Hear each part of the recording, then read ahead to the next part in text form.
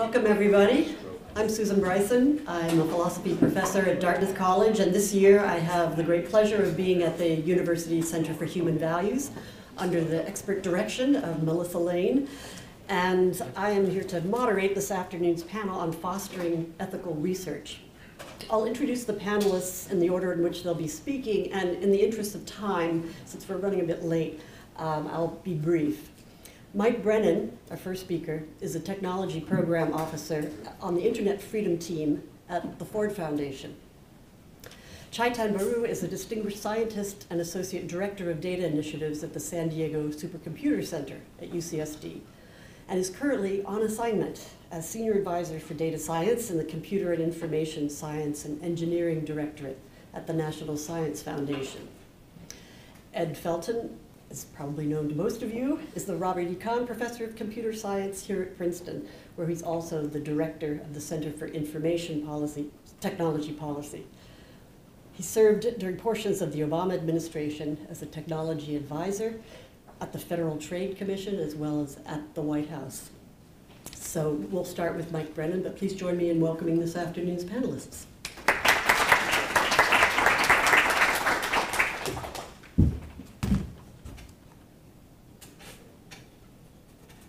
Works. Cool, perfect. All right. Hi, everyone.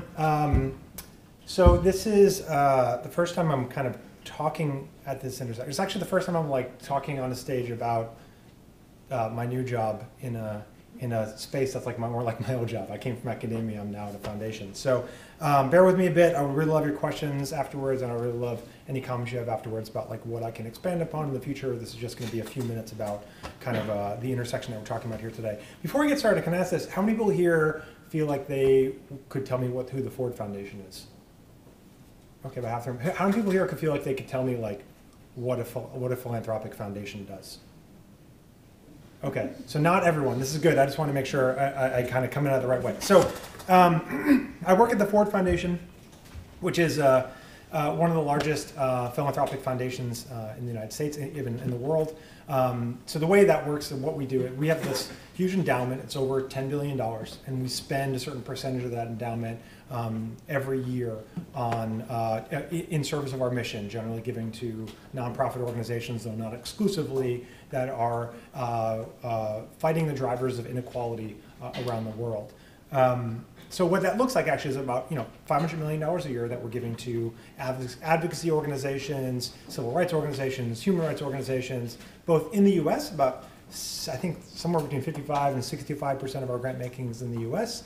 and around the world. We have 10 offices around the world, 3 in Latin America, 4 throughout the entire continent of Africa, and then 3 in Asia, South Asia, and Southeast Asia. So I'm a computer scientist. I did my PhD at Drexel University on privacy and security. I have some colleagues in the room here today.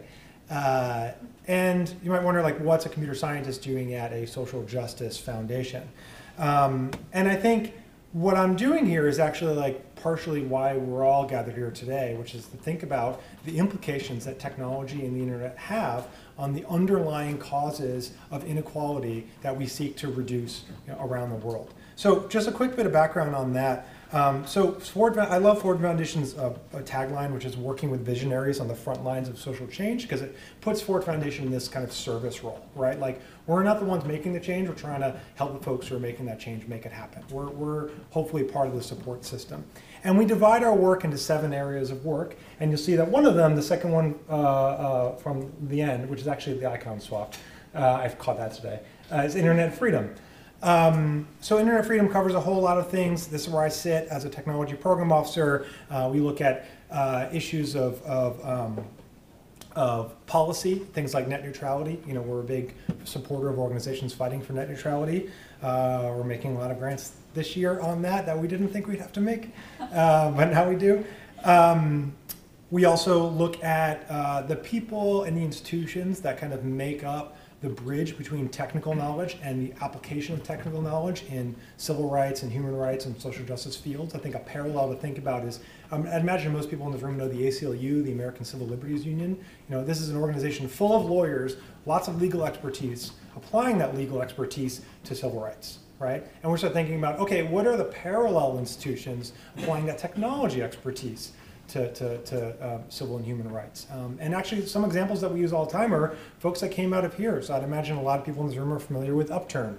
Upturn is a great organization based in DC that kind of started, had its home here, that applies, they sit at a table with civil rights organizations every month called the Civil Rights Leadership Table, and they think about what are the technology issues that are impacting civil rights and how can we get this coalition of groups working on that all the time.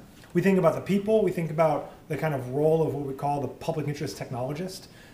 These are people that are applying their technology expertise for the public good, for the public interest in some way.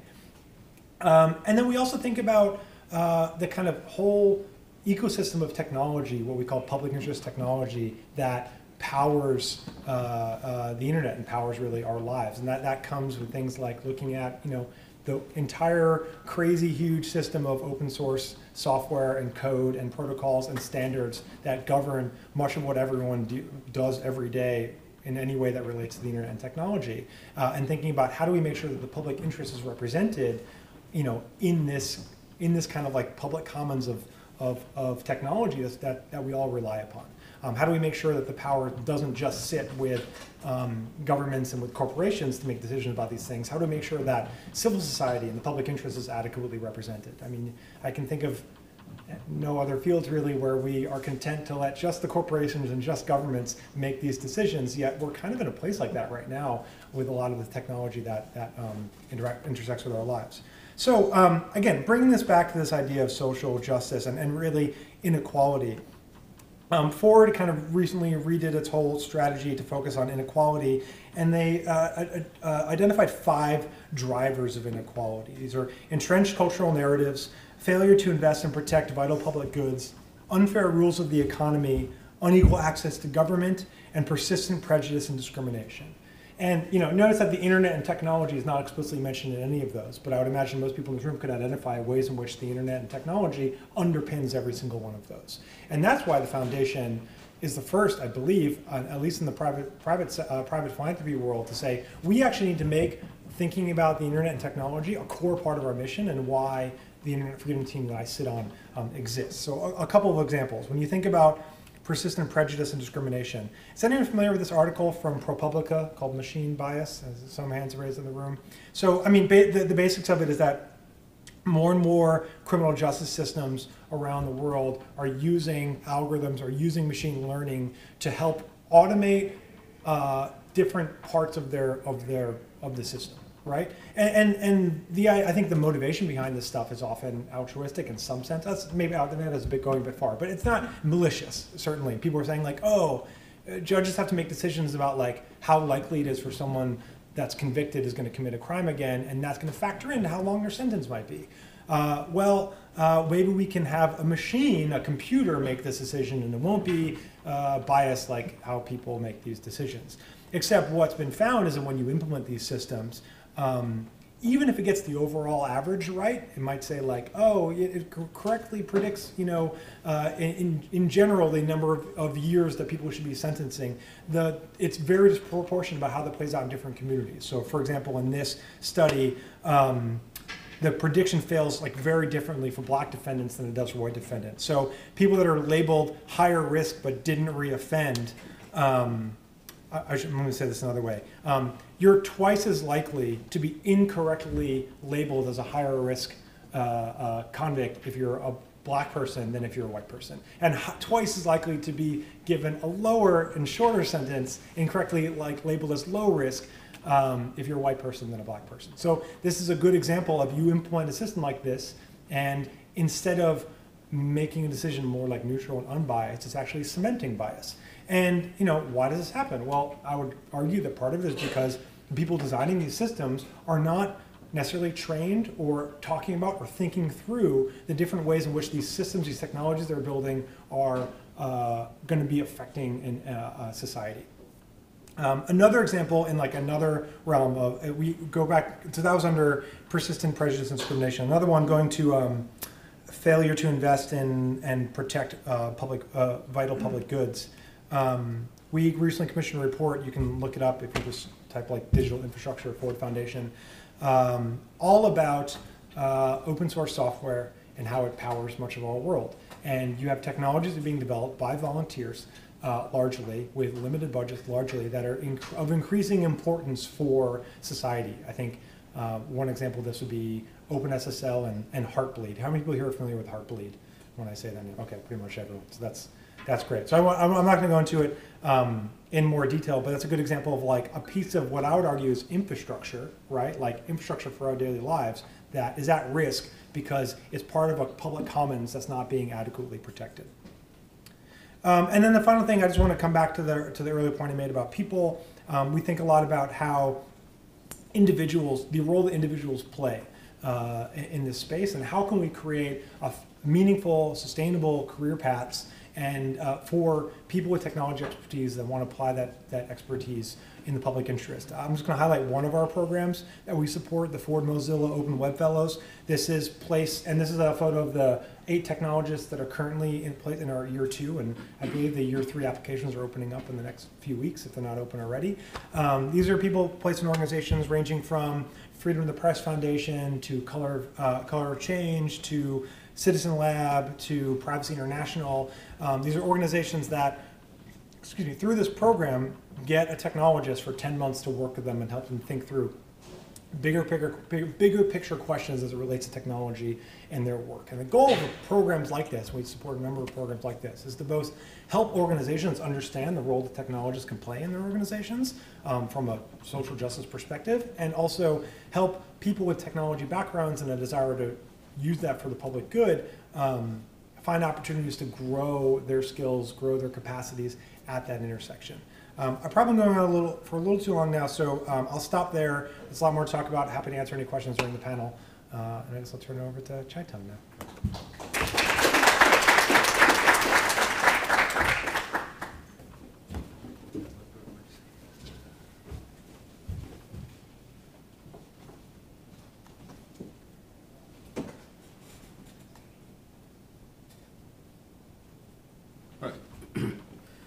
Well, good afternoon.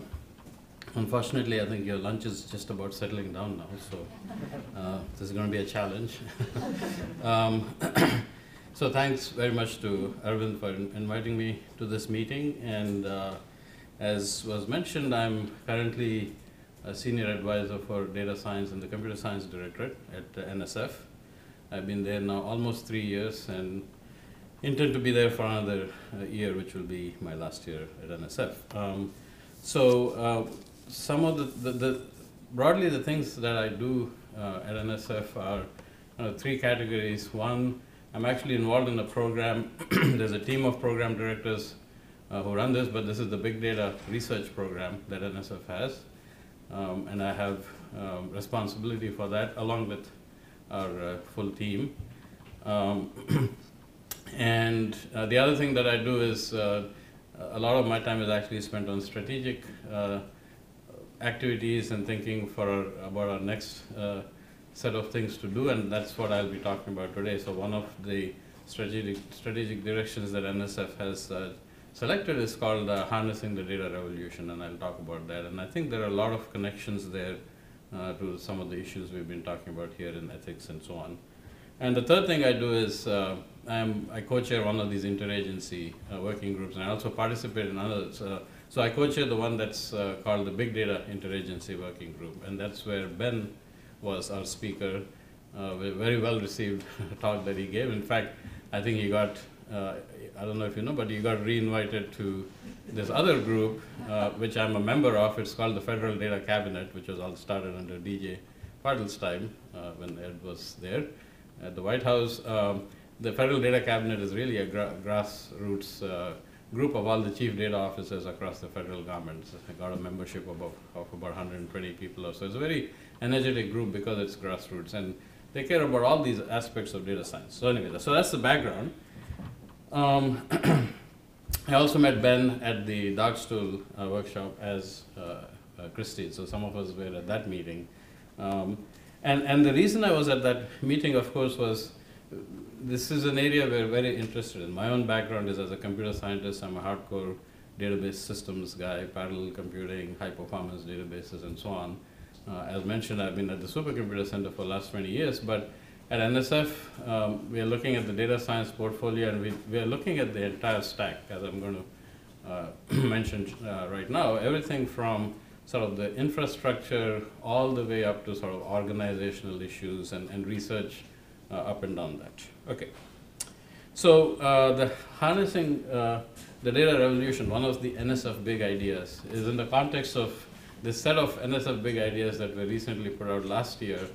Some of you may already have heard about this, but basically there are 6 big research themes, research ideas, and there are 4 sort of process ideas. And the process ideas are about how should things change at NSF to get some of these things done in future. And the research ideas, as you can see, the first one is called Harnessing Data for the 21st Century Science and Engineering. That's what we refer to as HDR, or Harnessing the Data Revolution. The others are work at the human technology frontier. So with all the changes that are happening in things like robotics, AI, lots of data around, how does that affect work, the workplace, and the interaction that people have with all those technologies. Another one is about basically next generation understanding the universe, next generation astronomy, and gravitational waves and so on. So that's Windows on the Universe. There's one on quantum technology, so the quantum leap, one on navigating the new Arctic, and then one on understanding the rules of life, so it's basically genomes to phenomes. One of the process ideas that's of a lot of relevance here is called convergence, that's down there. So convergence is this idea that NSF recognizes that in order to do all of these problems, in order to address the complex issues that are there in this next generation of research that we want to do, what we really need is very strong multidisciplinary approaches. So that's the notion of convergence, so multidisciplinarity. And by the way, there's a working group for each of these. I co-chair the Harnessing Data Working Group, but there is a working group for convergence, and the way they talk about it is convergence is not just about people working together, but it's about people thinking together. So it's sort of the next level up, right? And clearly, you can imagine that things like ethics, etc., and policy issues combining with computer science are very much something that we care about. So now I'll say a little bit about the Harnessing the Data Revolution idea. It's basically NSF's sort of activities related to data science, right? So fundamental research in data science and engineering aspects. Also looking at what kind of data infrastructure should we have across the nation in research infrastructure to support research in data science and engineering, and of course the education and training part. Okay. So we've come up with sort of 5 themes in this big idea area, as shown here. So the science domain. So of course everything is motivated by the needs of the science and engineering directorates, and how research in all of those areas is being transformed by data-intensive science and engineering. So we're able to collect a lot more data. We have to process things more. In many cases, we have to do this in real time. So all of those are challenges that all of our science colleagues are facing, and that's the backdrop on which we want to then do other research to support the ability to do data-intensive science and engineering. Sitting on top of that is, what are the kinds of systems and algorithms? So that's more the computer sciencey aspect of data science and engineering. So what do we need to develop in order to support and enable that kind of research, which is data intensive in nature? And then there are the foundations. So what are the foundations of data science that might make it different from just computer science alone or statistics alone, etc.? And so that's the area of, and I'll say a little bit more about that. We have, there is a notion of convergence there as well. We have different groups within NSF coming together to look at the foundational aspects, and then the cyber infrastructure and education and workforce. So like I say, in a sense, the challenges of data-intensive science and engineering come from all of our domains that are at NSF, which is basically all of science except medicine. One of the things that we are thinking about here is this notion of translational. And I think that's one place where the ethics idea clearly comes in. So So we are stealing sort of the idea from translational science, which is really translational medical science that those folks have used, which is this notion of, when you take methods from the lab to the bedside, from the clinic to the bedside, there's a lot of stuff that happens along the way, and actually there's a lot of learning also that happens along the way, a lot of adaptation of techniques.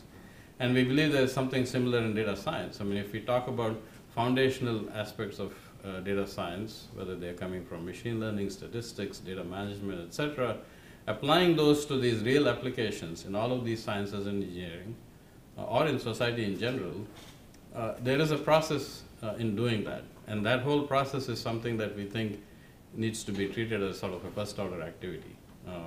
So that's this notion of translational data science, and I think ethics definitely comes into that picture. So it's this idea of, when you're doing something in your lab, there is one level of concern that you might have, but what if you're going to now deploy it out there in the wild, and people are going to start using it, there's another level of concern. So we have to think about those kind of things. And under systems and algorithms as well, here are the typical things like predictive analytics, data mining, machine learning, etc., etc. But one of the things that we are interested in going forward is this notion of sort of what we are informally calling fair data science, right? Fair, interpretable, transparent, trustworthy, auditable data science techniques. Once again, if you're going to use this either in scientific research in order to do deductions and inferences, you have to have systems that can explain to you how they came up with this conclusion so that the scientists will understand why this result came about. Same thing applies to society. If you're going to use these in very serious sort of decision support things, which already these systems are being used in, we would like to have some notion of interpretability. There has to be a notion of auditability, trustworthiness, and so on.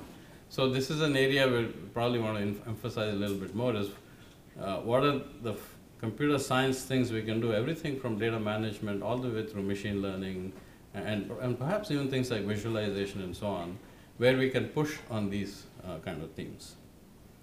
I won't go into the details. This slide just gets into more of that. But basically, the point being, we have all sorts of predictive analytics techniques that work today. They may be accurate. They do a great job, but they may not be very explainable. They may not be able to tell them. A lot of them may be black box models that can't tell you why they came to the conclusion that they did. And we would like to come to a place where we have more open, transparent models. Then foundations, as I said, there is a convergence there. So we think the foundations of data science really involve computer science, statistics, and math.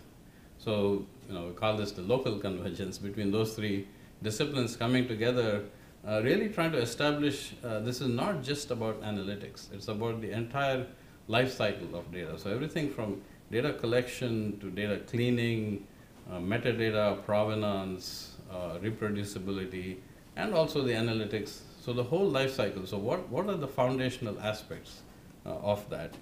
And there was just recently a solicitation out called Tripods. So Tripods is Transdisciplinary Research in Principles of Data Science, which is jointly by Computer Science and DMS, which is our division of math sciences. That's the math and stats folks. We had a tremendous response to this.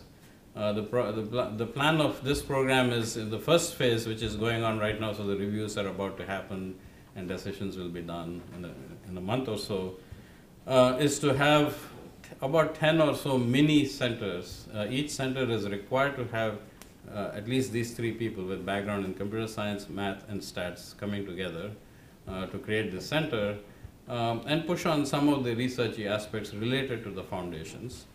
With the idea that there will be a phase 2 in which these sort of mini centers or centerlets will then gel together, and we will fund larger centers across the country on the order of maybe 3 or so. And so that's that program. So here's a question to this group. As I said, the convergence that has happened in defining this particular solicitation was between CS, math, and stats. So the question is, can things like ethics be somehow be thought of as foundational? I don't know, but it's an interesting question. There's a whole bunch of stuff we are thinking about doing, and in the process of maybe trying to start a few initial activities related to cyber infrastructure, which I won't say anything about since that's not sort of directly relevant here. But education and workforce is a big, really important issue for us. So the education is thinking more about sort of the future, 5, 10, 15 years from now, what should data science look like and what are the issues there. The workforce issues being, how do we take all the scientists, engineers, etc., who are coming out right now and train them in some of these data science techniques so that they can use it in their work. Let's see. Okay, I think I have a slide coming up. One thing that's related to that activity is a Dear Colleague letter that's out right now, currently active. I think the due date is May 15th, and in fact, I had to take a phone call this morning from somebody who was interested in this. So we get, again, seeing a lot of interest in a response to this, what we call DCL, Dear Colleague letter. So it's a Dear Colleague letter that really talks about this notion of convergence. So the Dear Colleague letter says we want to grow this area of convergence at NSF, and there are 4 sections in it for each of the, for 4 of the big ideas. The section in Harnessing Data Revolution talks about our interest in doing workshops that sort of look at this issue of convergence from the point of view of how do you develop curriculum. So how do you develop curriculum in data science that brings together the technical aspects but also considers the domain-related aspects. So one idea, if you read the DCL, basically we are saying, can we distinguish what are things that people might need to learn in data science that are common to everybody doing data science, and then how might some of those things be adapted to different disciplines. So if you take, just as an example, say data quality and error, right? So there may be some general notions of quality and error that everybody should be aware of. But then if you're a high energy physicist, your error and quality comes from one aspect of the data, which may be the sensors in the colliders and so on, versus if you're an ecologist or a social scientist, it comes from a totally different source. So then there's some adaptation of that notion to the different disciplines. So we want to pursue some of these kind of ideas, and as I said, there's a lot of interest in that.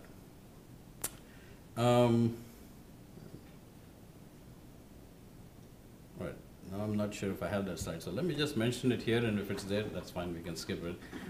The other thing we have done in the education area is funded the National Academy of Sciences to do a couple of workshops on this, which are about envisioning the data science discipline at the undergraduate level.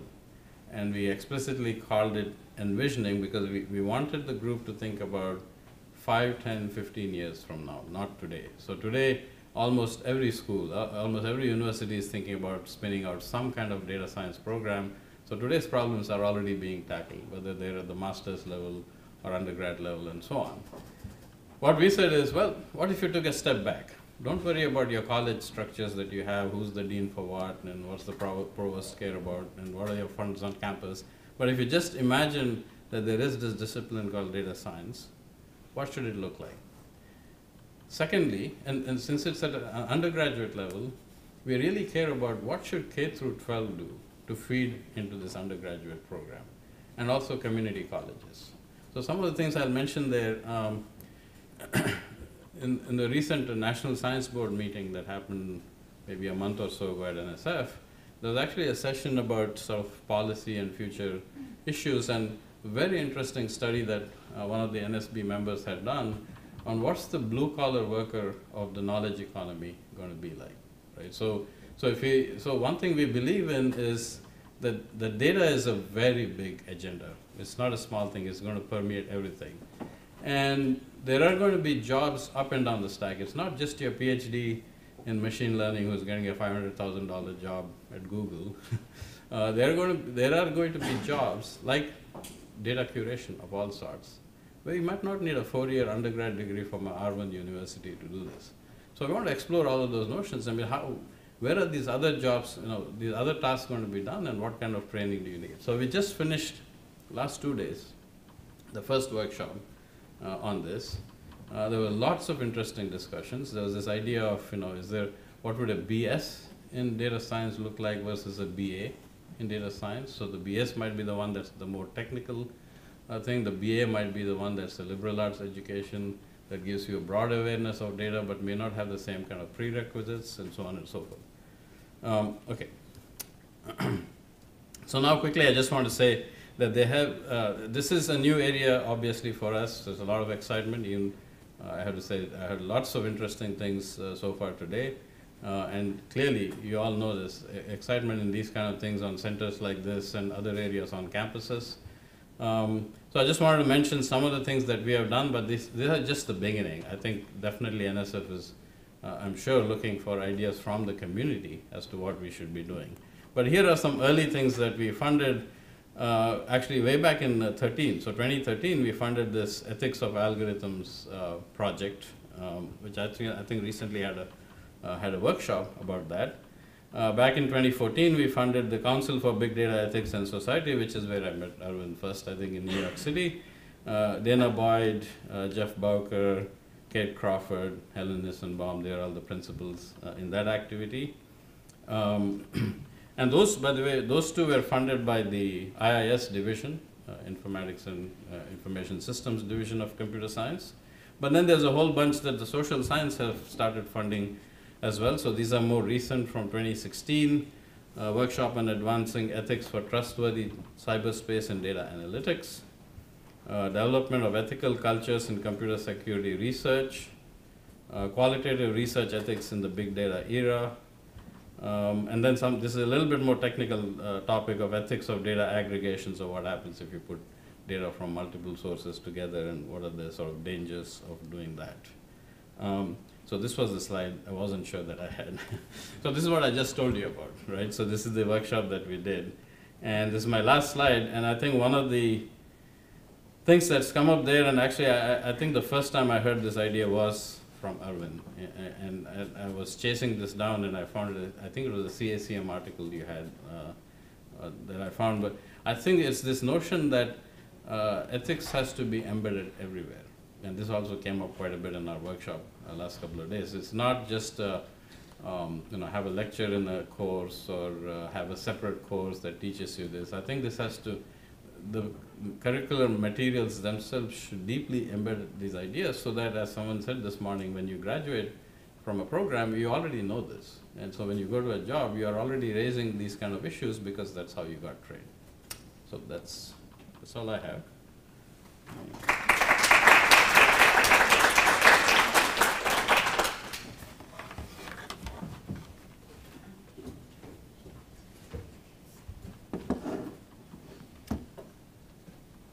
I'd like to take a few minutes to do two things. First, to reflect on what we've heard earlier in the day through the lens of my own experience in computer science research.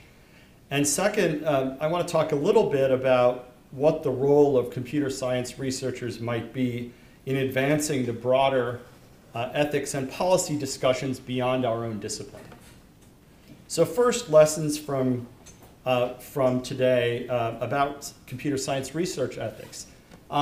Most of my research that has raised challenging ethical issues has been in the area of security and privacy, and in particular relating to the treatment of information about vulnerabilities in security systems or privacy risks. This is an area, and what has particularly struck me in the morning's discussion here were several points. First, the idea that ethics needs to be about more than just compliance. That yes, you need to make sure your lawyer is happy if that applies, and you need to make sure that your IRB is happy if that applies. But the roles of your lawyer and the IRB, although important, are far from covering the full range of ethical issues that you need to deal with. In fact, and therefore, especially in what is often in a field where the ethical thinking is still emerging and there are not strong, well-established, written-down norms, there's a responsibility to think about what you're doing and why. And in my own experience, I had a discussion with an ethicist very early in my research career in security, which I keep coming back to because it really helped me understand what it is that we are trying to do and what our ethical responsibilities are and to whom in doing research where we are talking about vulnerabilities and risks. And so going beyond compliance is key. Pre-research review is very important. Obviously, if you want to know if the airplane is going to be safe, it's best to inspect it before the flight rather than explaining afterwards in filling out paperwork why it was okay. And yet often researchers tend to fall into the trap of thinking about ethics as a task of explaining after the fact why what you did must have been okay. Pre-research review is very important, and it will save you from trouble. In some settings, it has been known to occur that people do research and then have ethical second thoughts and respond about what they have done and respond by not publishing, or respond by not publishing everything they know about what they did and what they found. And that's obviously not an acceptable way to proceed. One of the challenges in applying ethics in research, I think, is the problem of how to connect abstract ethical principles and discussions to the hands-on practice of what you're doing in the lab. Often, if you learn some ethical theory, if you do maybe some cases, you're able to spot issues.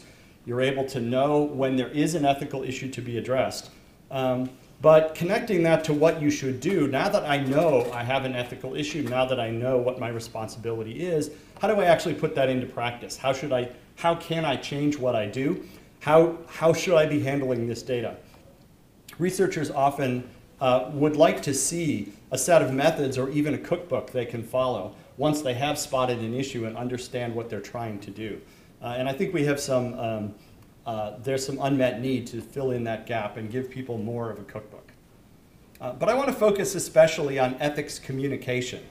That is how we talk about the ethical choices and actions that we've taken. And this is, I think, incredibly important. And for several reasons. First of all, where there are not yet hard and fast written rules and guidelines that we can follow, it's very important to, as part of our ethical responsibility, to explain clearly why we did what we did and what our ethical thinking about it was. That is, when compliance is not going to be enough, then transparency about your ethical thinking is really one of the most important mechanisms for accountability.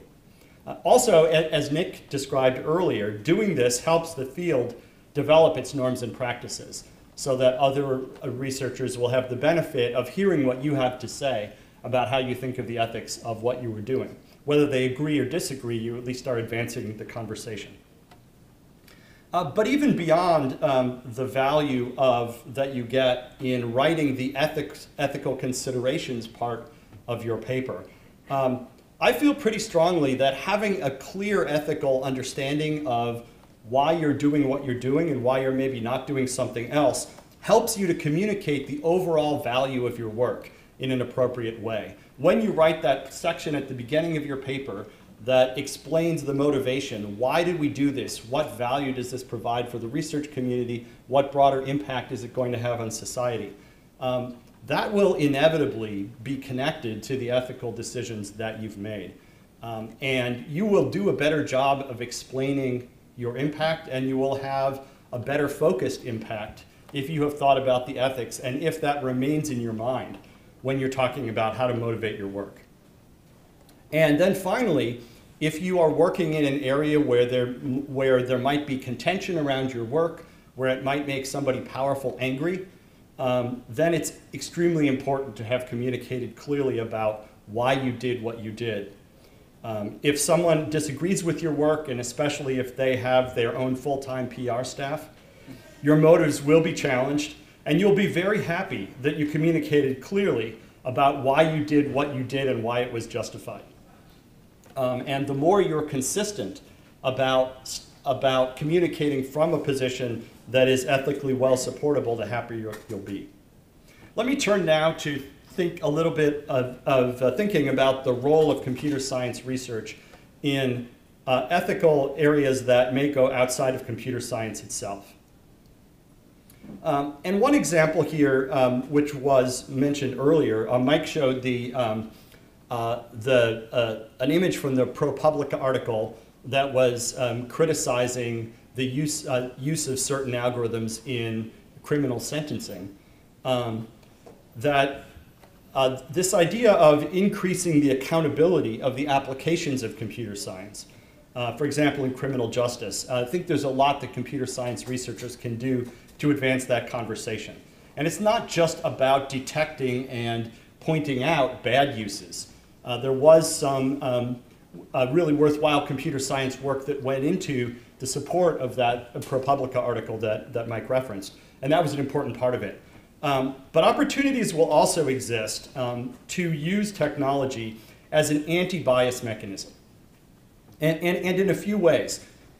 First, we can use computer science, we can use machine learning, for example, to help better understand human decision making. If we do not use technology in, say, criminal sentencing decisions, those decisions will emerge from the minds of judges. Even the best trained and best intentioned judge will have a difficult time avoiding bias and will have a difficult time thinking in the way that we would think best about how to make these decisions.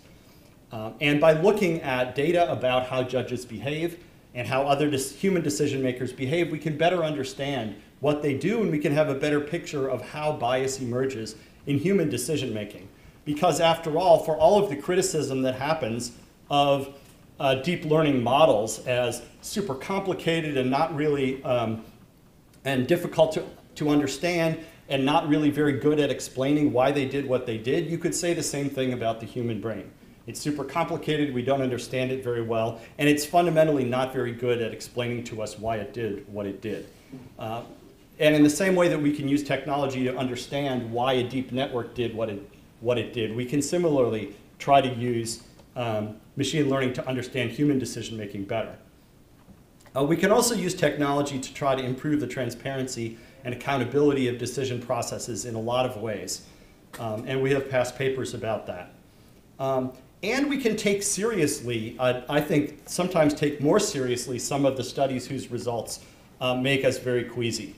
And someone referred this morning to this now famous or infamous study that showed that it was, in which researchers said that they could predict whether a person was likely to be convicted of a crime based only on an image of that person's face. So you can say that's an instance of bias, and indeed, it's obviously unacceptable for that to be the case. But I want to go back to this idea of understanding human decision making, because we at least need to be open to the hypothesis that the algorithm is doing what it should do and accurately predicting whether this person is likely to be convicted of a crime, and that the problem is that the humans who make decisions about conviction are biased. And I think often we are willing to blame an algorithm for something for being biased in a case where, even if that is the case, there is also a lesson about human bias and human decision making. And then finally, I want to talk about how we can, how computer science researchers have a key role to play in improving the ethical discourse around data and privacy. Now, this is a pervasive issue across a lot of commercial applications and across a lot of research applications in many disciplines. The problem being that researchers or commercial entities may collect large data sets, and they may be in compliance with a set of often outdated rules which are designed to protect privacy. For example, we collect no personally identifiable information is the common story one often hears. And there is now a pile of computer research, computer science research halfway to the sky, some of the most important research in that area done by Arvind, that shows that that idea of personally identifiable information and the idea that if we avoid collecting PII, we're safe, there's not a privacy risk, was never a good idea and now certainly is not sustainable. And yet, we don't have, we have only the very beginning of a theory about how to do better and about how to think about these risks and how to understand what responsibilities we might have in collecting data. And I think computer scientists and computer science research can do a lot to help advance that discussion, to provide a better toolkit for putting ethical considerations into effect in other research disciplines and in commerce. So with that, I'll stop, and I look forward to the discussion with my other panelists and all of you. Thanks.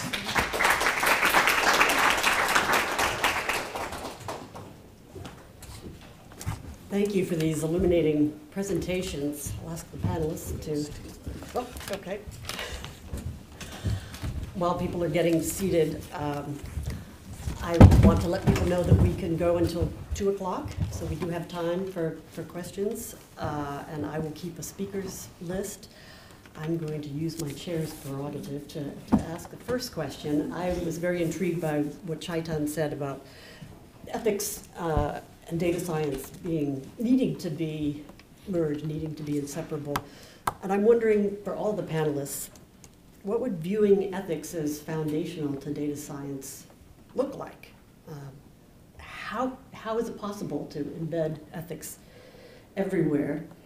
And as someone who does ethics, I wanted to acknowledge one concern that I sometimes have about the field that's known as applied ethics, that sometimes people just say, okay, we're going to take an ethical theory, right, utilitarianism or a deontological theory, and apply it to this issue over there, as if ethicists have got all this stuff worked out, and it's just a matter of taking the ethical theory and viewing an issue in light of that. And I would just like to caution against that, and I hope that the field of ethics, the people who are practicing ethics in this domain with data scientists, are learning about the new ethical issues that are arising from the research that you're doing, and that the field of ethics is being changed as a result. But my question for you is then, how to integrate ethics into this? How to embed ethics? I'd like to be an embedded ethicist in a data science program, but how would that work? I guess I'll take the first cut, perhaps. So often in data science applications, what you're fundamentally trying to do is you're trying to optimize something, you're trying to predict something. And these problems will quickly be abstracted into some kind of a mathematical challenge to maximize something. Practitioners go immediately to a measure of accuracy or of what they're doing, and then try to optimize that. And then there's some other technical things you do to make it work better.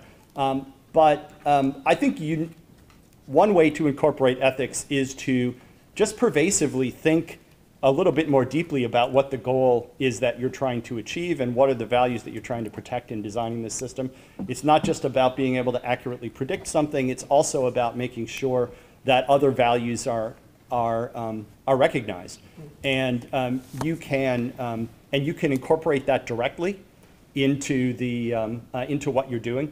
And you can talk pretty explicitly about the ways in which you end up trading off different values or trying to reach some kind of balance where they are in opposition. And I think if the discourse of the field sounds like that, you've gone a long way. Well, I'm no means the expert at this, but a couple of things, examples that I was thinking about in this context. As I said, I'm a database guy, so there are these introductory courses in database systems that kids take, and first thing you learn about is data modeling, and then you learn to create a database. you do it, you create a database, you do some homework problem or a class assignment. To me, that would be a great place to introduce something like, okay, let's see what data does Facebook collect, and what does their schema look like, and then say, why are they collecting this data? Should they collect this data? So when I think of ethics, it's at that level, not the theories and so on that you are saying, but why not teach those things right at the point when you're teaching the kids how to model data, right? So you bring up those things in the context. Similarly, you can do for software engineering. I mean, you can talk about how much testing should you do, and not just the technical aspect of it, but the ethical aspect of it. When I worked for IBM for a few years, and you're always trading off the deadline date with functionality and testing and so on. There's always these real-world trade-offs that you have to make, and you actually never learn those kind of things in school. And that's why I felt some of the best education I had was actually at IBM, because I learned those things.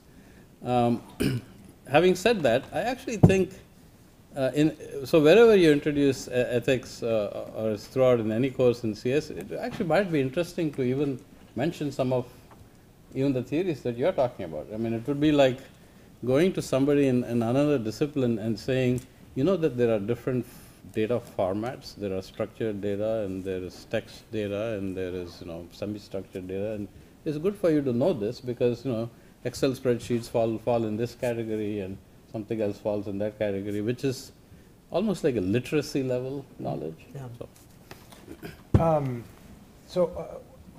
Something I say a lot when I talk about kind of ethics in this is so as a computer scientist, my entire career in academia, as an undergraduate, master's degree, PhD, the only time that I was forced to think about ethics was when I took like my 1 credit ethics class as an undergrad, where they were basically like, don't be a hacker. Don't be like a bad hacker. And so it's great. Okay, fine. I can do that. And then even like, I got introduced to what the IRB was after I think during my first research study as a PhD student, because my advisor fortunately knew that they were important and like brought us on board. And I think when it comes to, I think, when I think about this, I think, people care about ethics. They care about doing things the right way. They care about creating things that aren't going to harm people, but they don't always have the framework. I certainly didn't have a framework in which how to think about these things and incorporate it into my daily life as a technologist. So what I'm thinking about now, I agree with everything that's been said. What I'm also thinking about now at the foundation is like, what are the roles what are the things that can be done in the space to encourage and incentivize that kind of thinking? And I'm thinking of a parallel real quick when I think about, specifically at our foundation, and how we think about underrepresented communities, underrepresented people in the work that we support. Like now at the Ford Foundation, if you get to the point where you're submitting a proposal, you have to define what underrepresented means in the context of your work, and then explain what your kind of mission and idea is around that. Now, I like that it's about defining it in context, because it's not about applying necessarily the same measurements to everyone. But it's not like you don't get a grade of like pass or fail on that thing, but it inserts that thinking into the conversation. And I've been able to then, because of that, have a conversation with the grantees of mine to say like, wow, you're a global serving project, but your entire board of advisors is made up of mostly men from North America and Europe. Like, what's that about? Why, is that effective for what you're trying to do? And I think there's similar things that could be done, and I think are being done around ethics. Like, I remember an encouraging conversation at the Privacy Enhancing Technologies Conference a few years ago, after there was a few potentially problematic research talks around the Tor project and some research that was done on Tor data.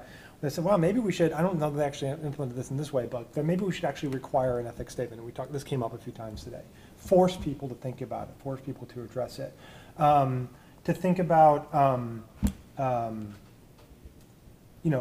roles that professors and academic curriculums can take in computer science to as Chetan was saying, like bring these things to bear as you're teaching people how to be computer scientists. I don't know that the specifics of how this can be done effectively. I think there's a lot of thinking to be done around it, but I do believe that people care, they want to incorporate it. You just need to give them a helpful framework to incorporate it and allow it to kind of give them a space in which that can emerge, rather than like forcing a top-down, forcing like super specific rules like on top too quickly, though I think we certainly probably need to get there too in terms of having like really strong norms to address. Thank you, that's very helpful. Questions? Can I Go just ahead. add Sure. one more? I was just thinking yeah, by the way, I had 0 credits in ethics in my entire life. All right, improvement, one.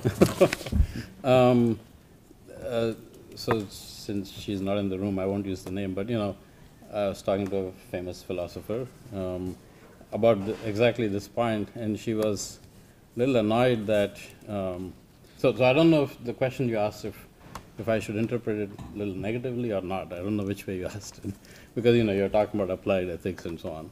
But have had the reaction where people say, well, that's not easy to do, and you got to train people to learn how to teach ethics and so on and so forth. And that was the reaction from this philosopher. It might be a computer science mentality, but I sort of view that as that's an opportunity. There's an opportunity for the field to grow. So rather than complaining that, no, you guys don't really know how to do this thing, pedagogically and so on, well, let's take that on as how do we, it may take many years for us to get the capability in place, but how do we train such people and develop such curriculum? No, I think that's very important, and I think many professional philosophers haven't yet absorbed the lesson that Mike was just presenting with us, that it really matters to hear the voices of people in underrepresented groups.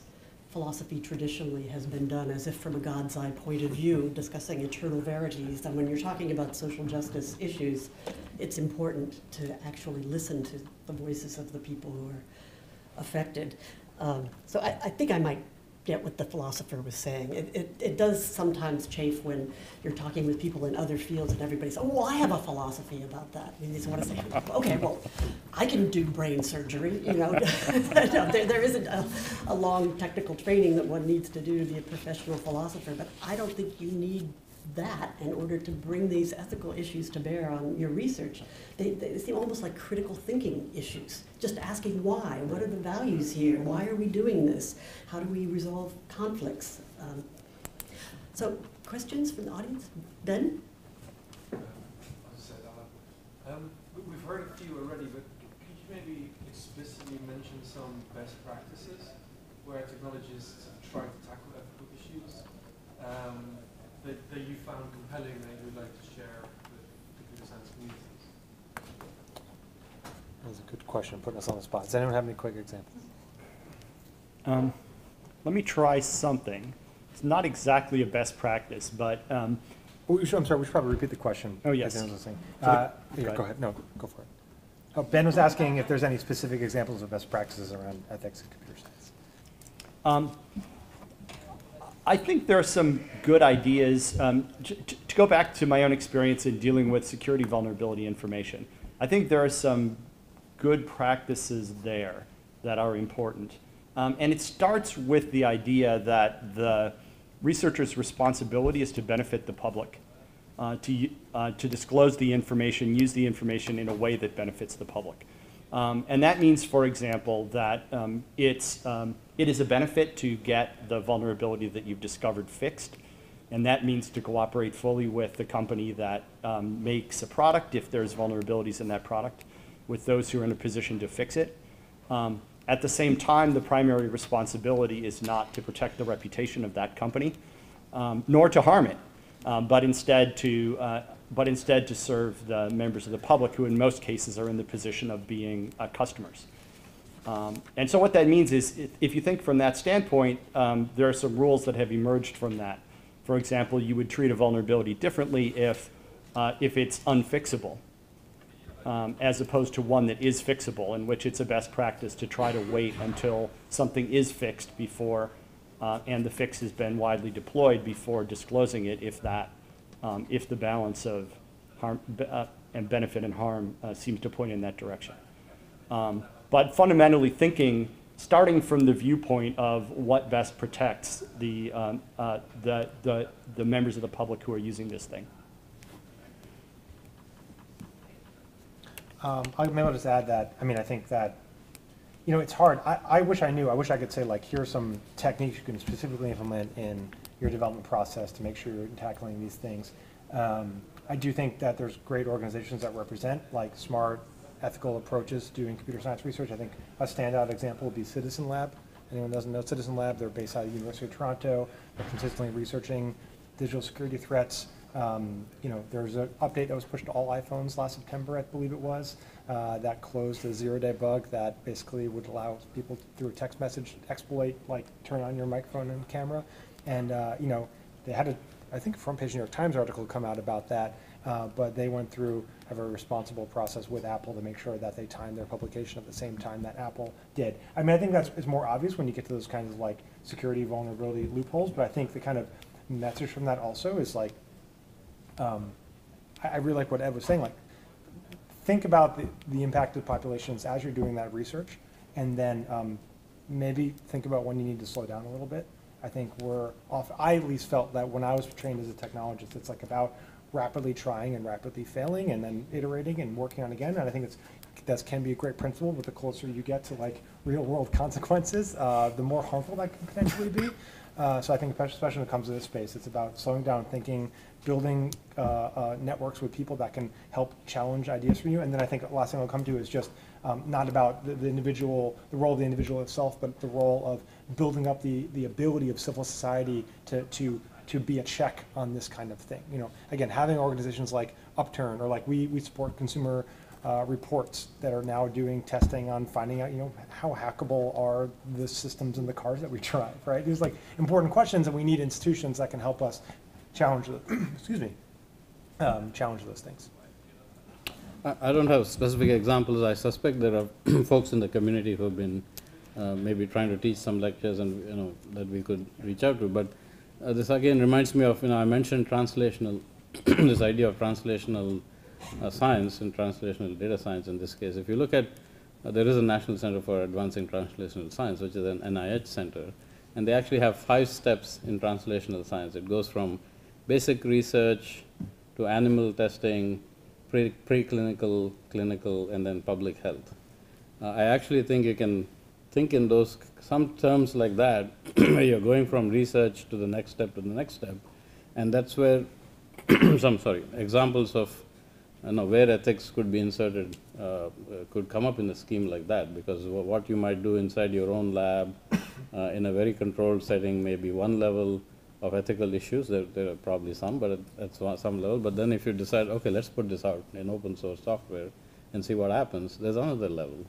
And I think just like you say, slow down, think about that would be the way to do it. Questions? Yeah. I had a question for Chuck, and I'm going to borrow one of the mics just for the benefit of the live stream.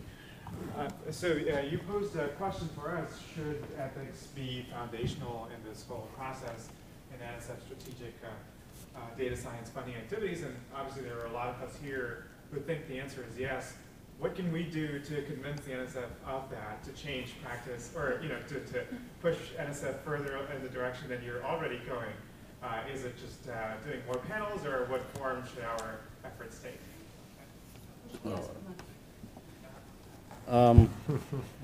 Well, I actually think you got how many? 10 more days to go. I actually think that the Dear Colleague letter that's out there right now on convergence and looking at workshops in harnessing data revolution for